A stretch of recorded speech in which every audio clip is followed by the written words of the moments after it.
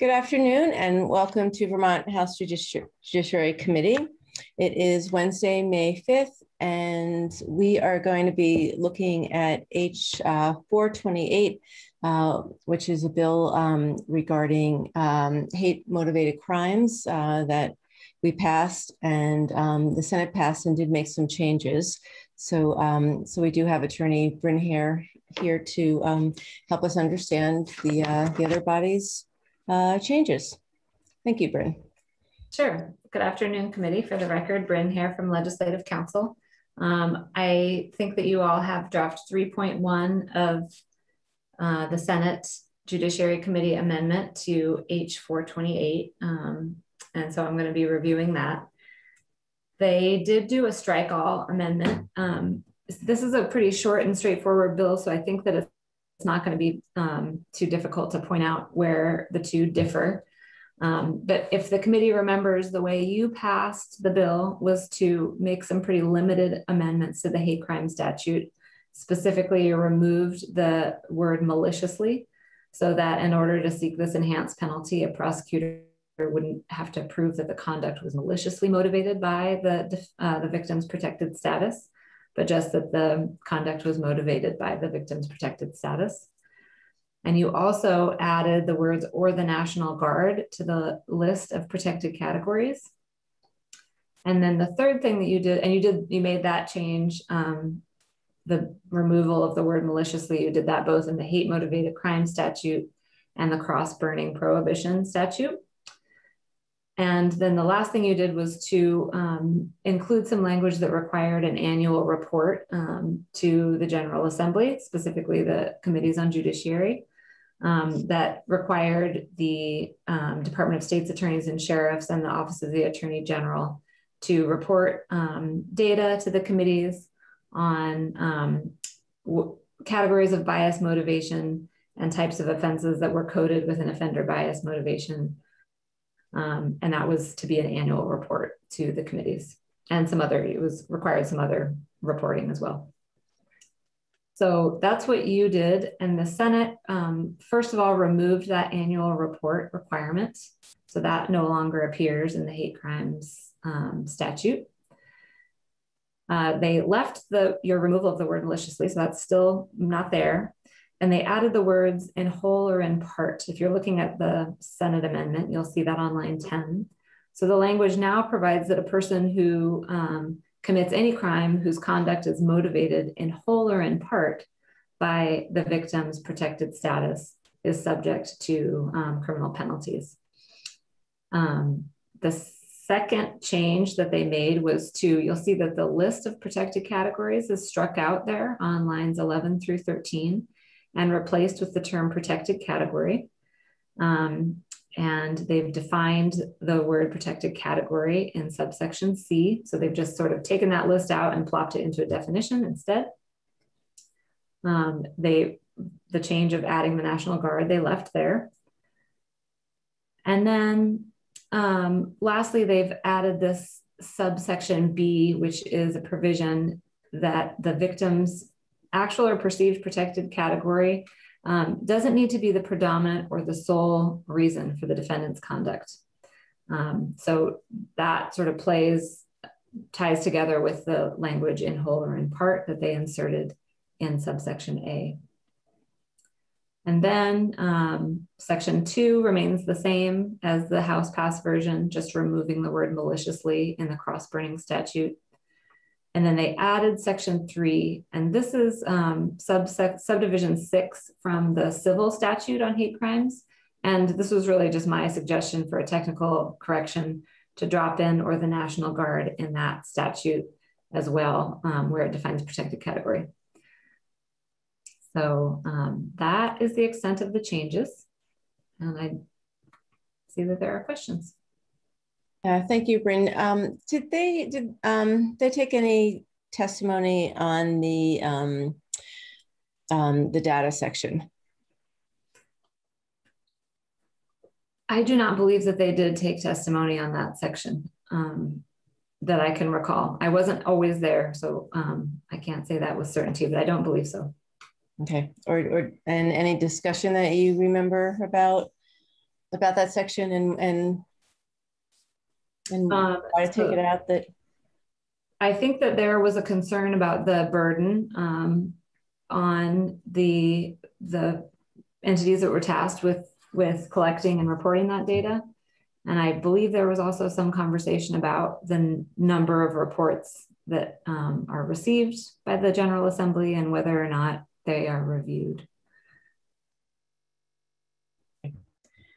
Thank you. Let's see, I know I saw Ken's hand up.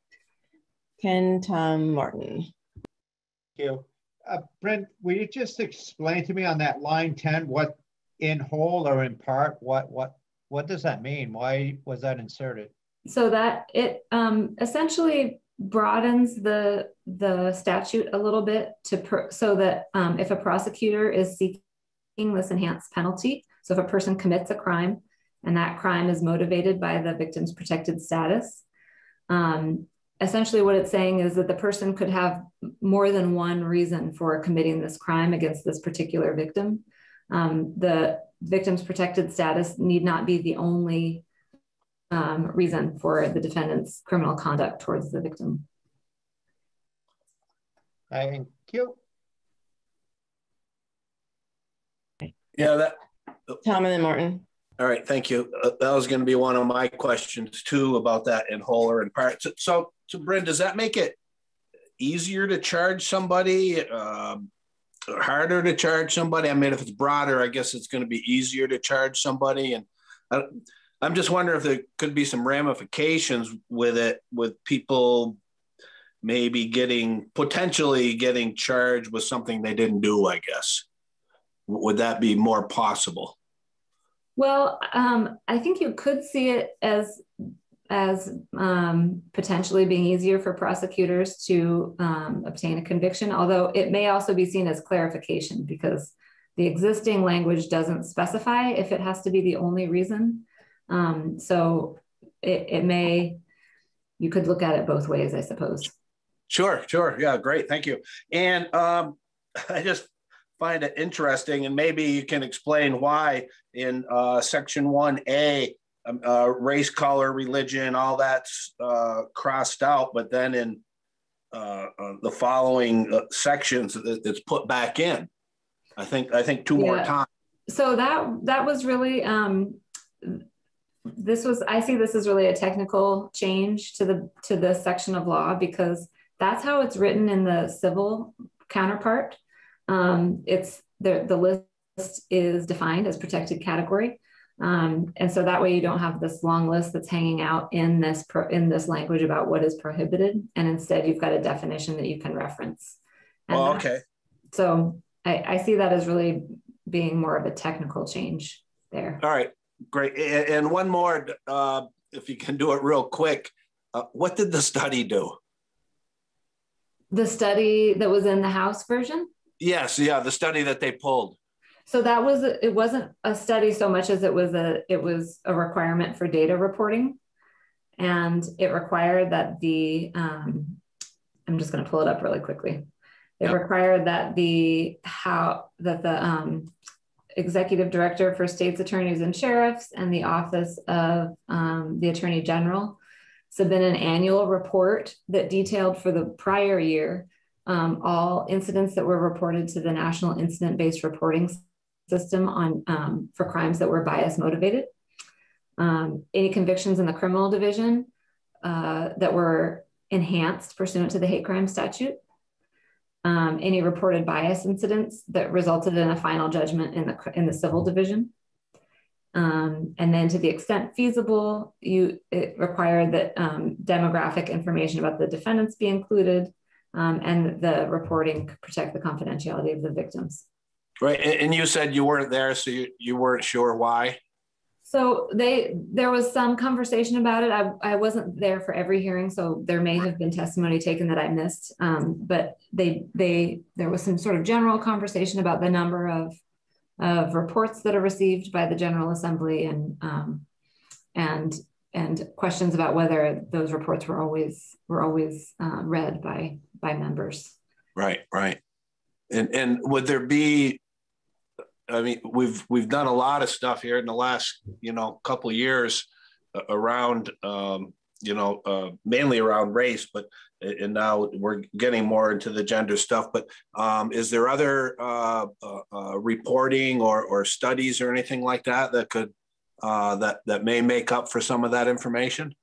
So I know that I don't feel like I'm equipped to answer that at the moment because I'm not sure where the status of all of the bills that are moving that I am not drafting. Sure. So I know that there are some bills that may not be making it all the way through this year that require a bunch of data collection, but I'm not up to speed on all of them. I'm sorry. No, I understand. There's only what 700, 800, I don't know. All right, thank you.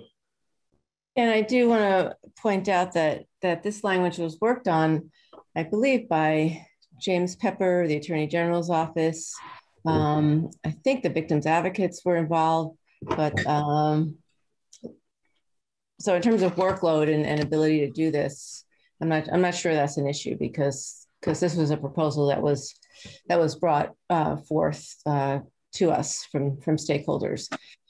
Right. Yeah, one more thing, Maxine, since you brought that up, it just crossing my mind, and something that Bryn said too, or just our conversation is, how do we potentially not duplicate, I guess, with all the studies that we do, especially around the racial issues that we've done a lot of work on, whether it's, traffic stuff or crimes or, hate crimes.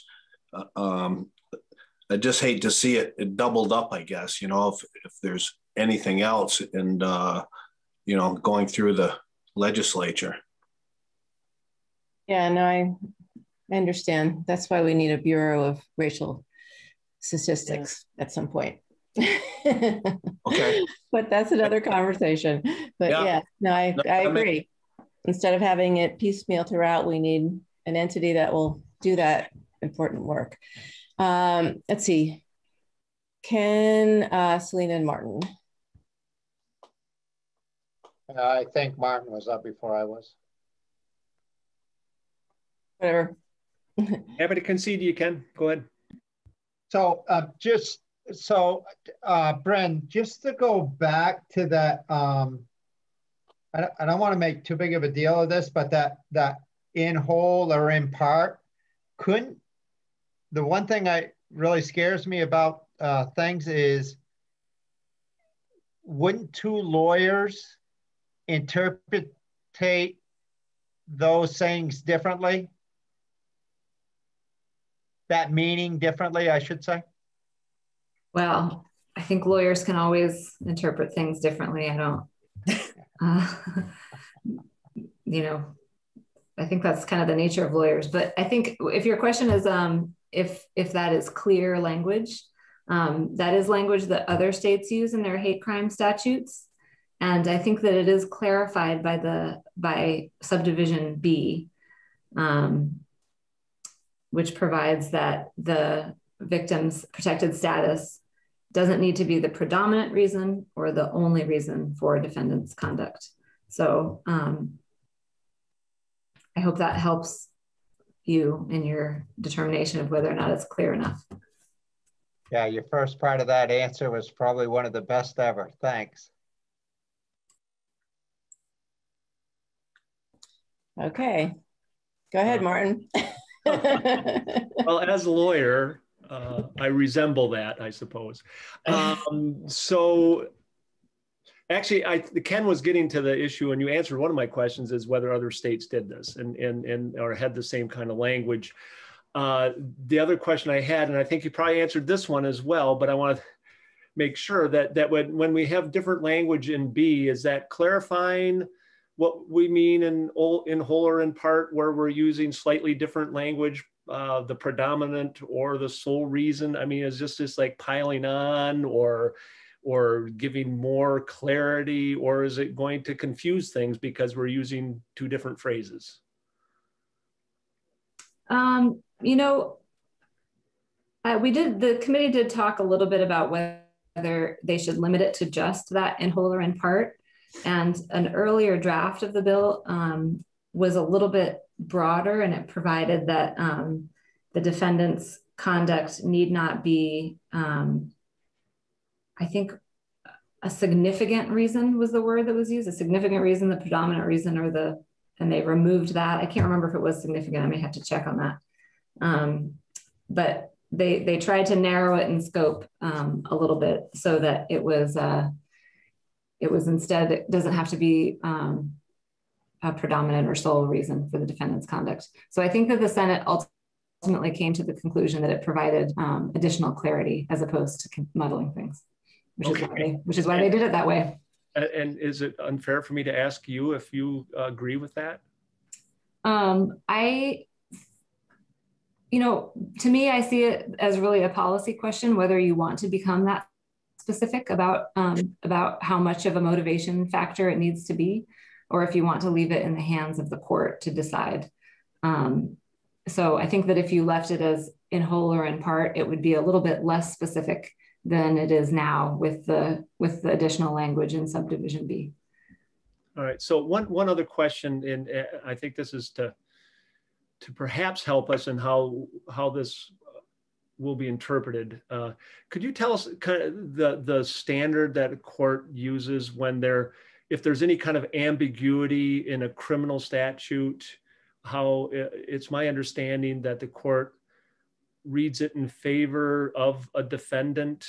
I may have that slightly wrong if you're able to kind of elucidate that a little bit. So they'll look to the plain meaning of the words. I mean, I think there's several things that courts will look to in interpreting a statute. They'll look to the plain meaning of the words. They'll try and interpret it in a way that makes sense, as opposed to, they want to avoid any result that would either be nonsensical or unfair.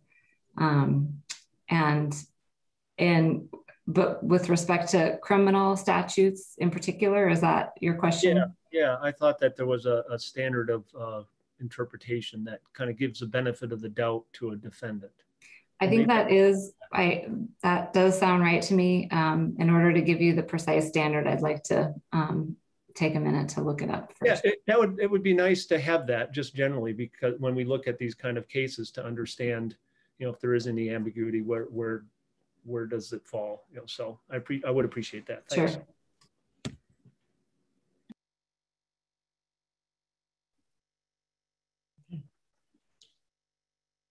And it doesn't have to be now, just email it to us at some point. Yeah.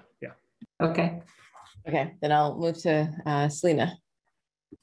Oh, I think this is a little redundant. It's just, I was actually raising my hand to comment on what you said about the reporting section way back, which is that that section had, there had been work with, I think, Crime Research Group and others, and I drew on work from other bills to just really make sure that we were talking about an achievable, existing data set that could be readily communicated into a report. So I don't know if this bill is ultimately the right place for that provision, but it is something that I think was very important to the sponsors of H.428, and that would love to try to find a home for seeing if we can continue to carry that forward. Right. So it passed the Senate today. Might get messaged today and be on notice. Yes, would be on notice tomorrow. I'm just trying to think about how much time we have to think it through. Yep, it should be on notice in the House tomorrow. Okay.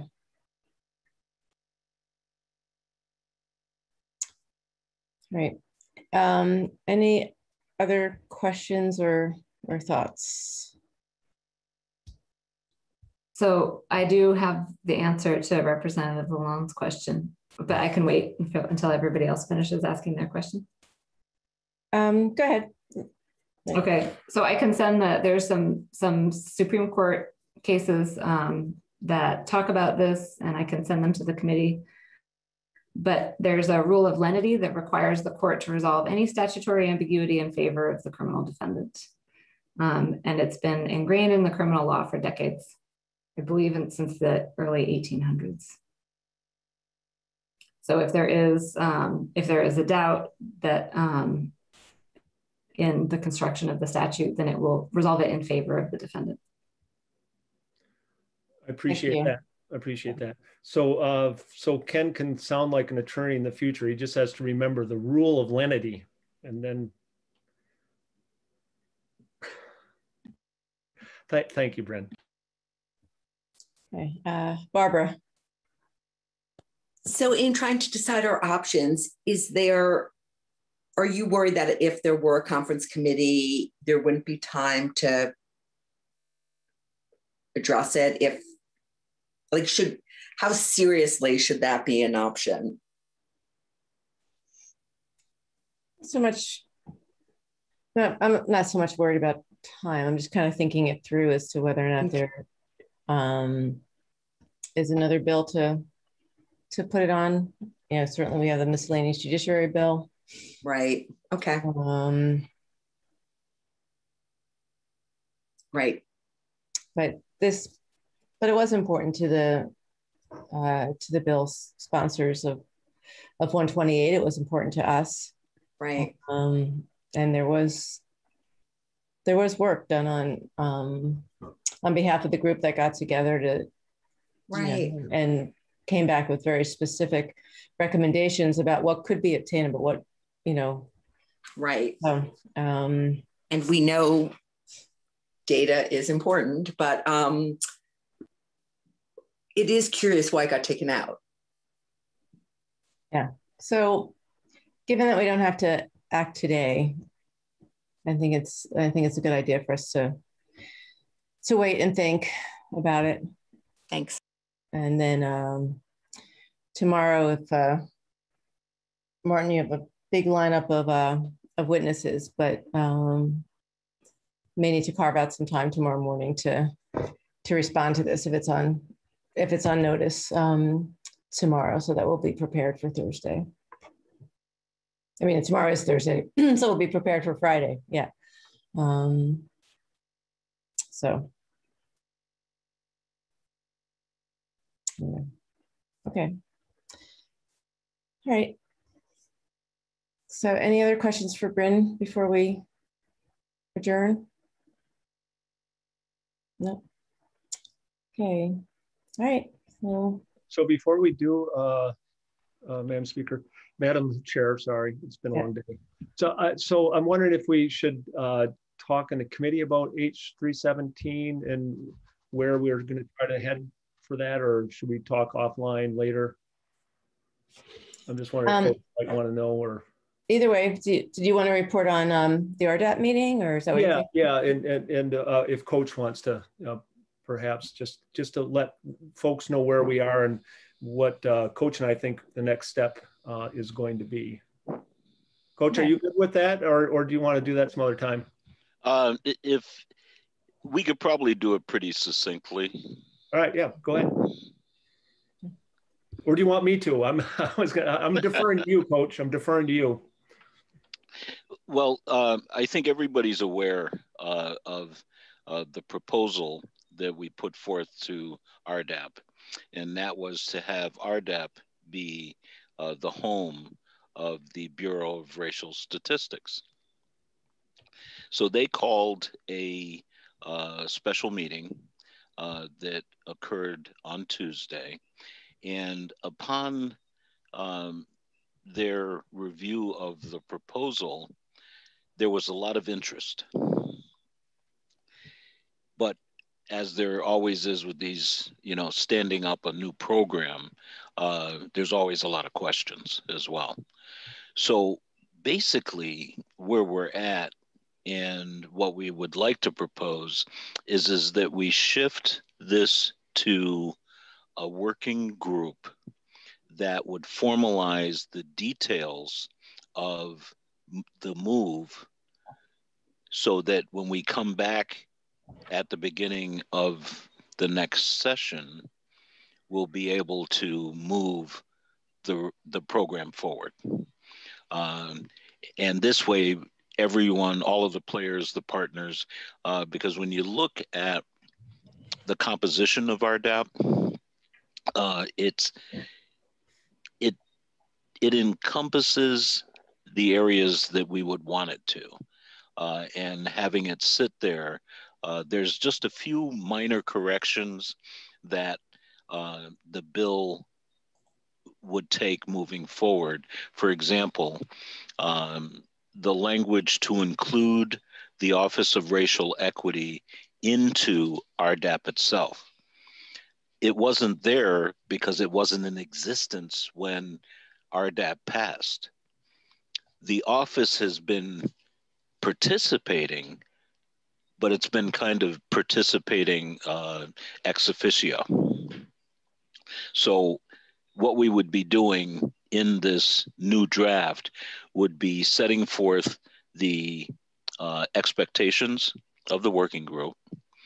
We would correct the statutory language for the Office of Racial Equity, and also correct the size of RDAP to include 2 additional members that would be appointed by the Office of Racial Equity, to also add more